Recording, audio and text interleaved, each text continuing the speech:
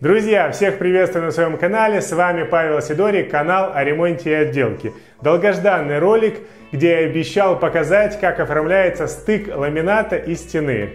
В этом видео я покажу 5 способов, как это можно сделать. Все эти способы подходят как для ламината, так и для паркетной доски. Первый способ. Оставляем все как есть. Первый способ самый простой. Шов, который у вас получается между стеной и ламинатом, мы просто ничем не заполняем. Есть два важных условия. Во-первых, ламинат должен быть очень четко и красиво отрезан и подогнан.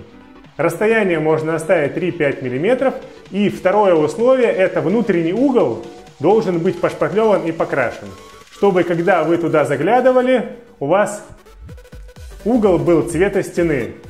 Если он будет не покрашен, то там будет видна штукатурка. Второй способ. Шов между ламинатом и стеной мы заполняем силиконом. Я неспроста собрал такое количество тюбиков силикона. Очень часто у меня в комментариях пишут о том, что не знают, где взять цветной силикон. И с полной уверенностью утверждают, что силикон бывает либо белый или прозрачный. Силикон продается разных цветов. Я специально в магазине попросил пробник силиконов для того, чтобы показать, сколько цветов бывает. Вообще такой пробник и пробник по затиркам должен быть у каждого мастера, который выполняет такую работу, для того, чтобы оперативно на объекте можно было подобрать цвет. Церезит – один из лидеров по производству силикона. У церезита представлена самая большая гамма цветов. Практически всегда можно подобрать нужный цвет.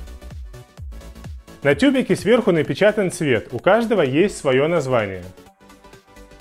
Силикон наносится при помощи обычного пистолета и разглаживается резиновым шпателем. Хочу заострить внимание на малярных лентах. Для этой работы подойдет обычная желтая малярная лента. Но мне нравится использовать синюю, хотя она предназначена для покраски, у нее восковая основа. Для деликатных поверхностей, чтобы не вырывало краску. Цвет у ленты контрастный. Когда вы клеите ленту на стену, вы точно видите, какой получается шов. Это позволяет сделать шов более качественно. Красная полимерная лента используется в том случае, если вы будете применять мыльный раствор. И для того, чтобы не испачкать мыльным раствором стену, можно приклеить ленту ПВХ.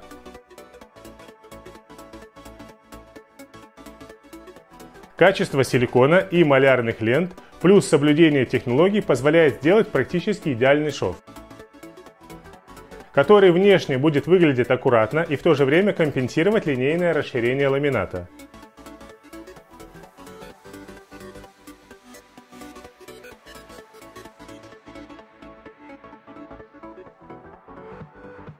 При необходимости резиновый шпатель можно отрезать, как вам нужно. Я обычно этот инструмент отношу к расходным материалам.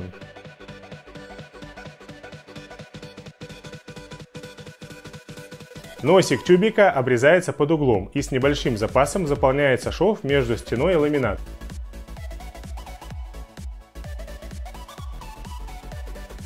Затем излишки снимаете резиновым шпателем и все лишнее вытираете о заранее подготовленную тряпку или бумажное полотенце. Рекомендую не заполнять сразу все, а работать по одной стороне, потому что силикон может заветриться и получатся некрасивые бугры. Аккуратно отрываю ленту и остается красивый ровный шов из силикона.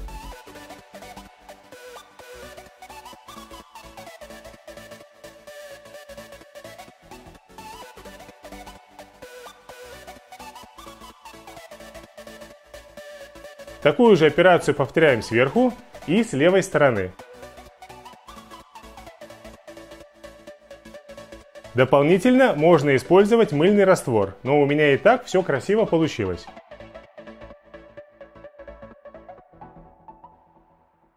Вот как выглядит готовое примыкание.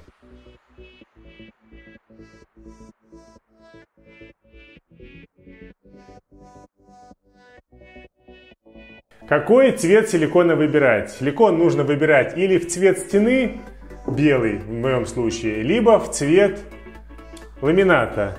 Если бы я выбирал в цвет ламината, то тогда я бы взял коричневый. Если же у стены будет какой-то хитрый цвет, которого в пробнике нет, ну тогда, конечно, лучше подбирать под ламинат. Ну, вообще это дело вкуса, поэтому я лично всегда беру силикон в цвет стены. Такой же способ очень часто применяют при стыке двух разных напольных покрытий: плитки ламината, паркетной доски и плитки. Силикон еще хорошо использовать в качестве клея, на него можно было приклеить ламинат на стену. Но нужно знать одну особенность: если у вас одно из склеиваемых оснований впитывающее, то проблем никаких не будет. Ламинат, приклеенный на штукатурку, вы уже оторвете с трудом. Ну а если у вас два основания не впитывающих, то после того, как вы склеите эти основания, силикон схватится по периметру, а внутри он останется мягкий, потому что у него нет доступа воздуха. Со временем, конечно, он затвердеет, ну а если на склеенный материал сразу дать нагрузку, то он может оторваться. Третий способ. Используем пробковый компенсатор. Пробковые компенсаторы продаются в полосках. Толщина бывает 5, 7, 10 мм. Монтаж очень прост. Пробка вставляется на стадии приклейки ламината.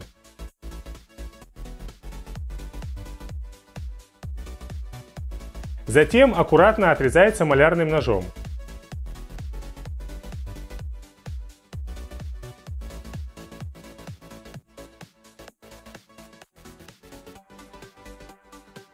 Если есть вероятность повредить ножом стену, то дополнительно вставьте металлический шпатель. Стена останется целой.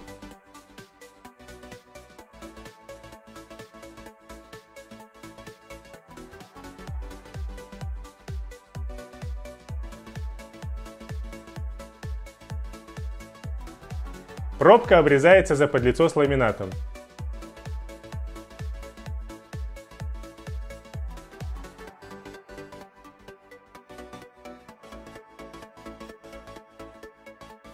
Получается аккуратный стык. Теоретически его даже можно покрасить в нужный цвет.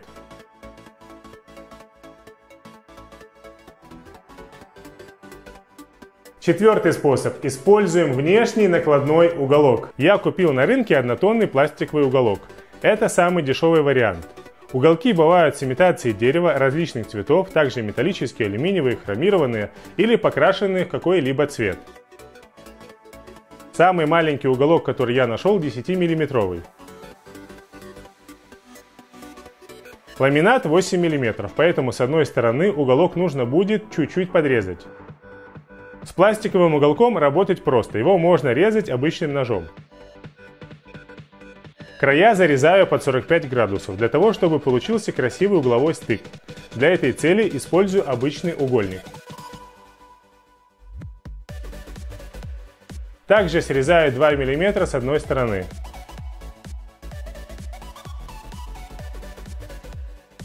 Получаем красивое угловое примыкание.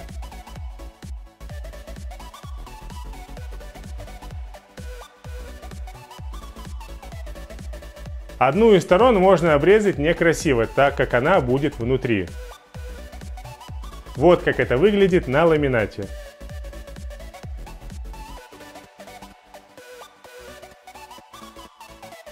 Уголок приклеивается внешней стороной к стене. Внутренняя часть уголка не должна быть приклеена к ламинату, так как ламинат подвижен.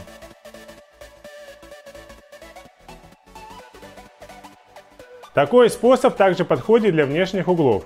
Можно, конечно, ламинат запилить под 45, но с уголком будет проще. Пятый, последний способ – это использование декоративной веревки. Эта веревка продается в любом строительном гипермаркете. Также там присутствует огромное количество различных цветов. Способ очень простой. Веревка закладывается на стадии монтажа ламината. Она может быть разного диаметра. Можно даже ее расплести. Такой способ часто используется в деревянных домах в декоративных целях. Силикон и пробка, конечно же, более эластичны, но этот способ тоже имеет право на жизнь.